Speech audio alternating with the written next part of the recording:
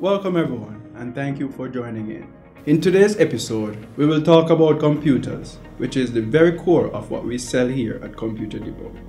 Computers can make our jobs easier, but do you really know what a computer is?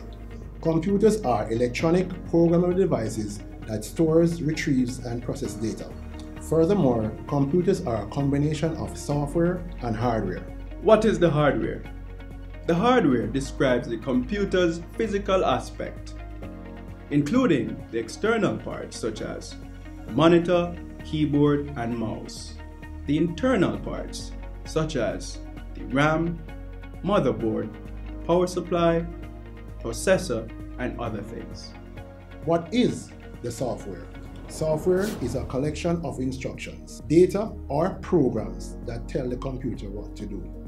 For example, application software such as Microsoft Office, Photoshop, and Google Chrome, and system software such as Mac OS X and Windows operating system. Essentially, computer software controls the hardware.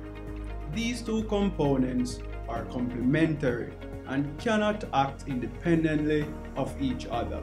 In our next episode, we're going to talk about the different parts that make up the computer system. So stay tuned and thanks for watching.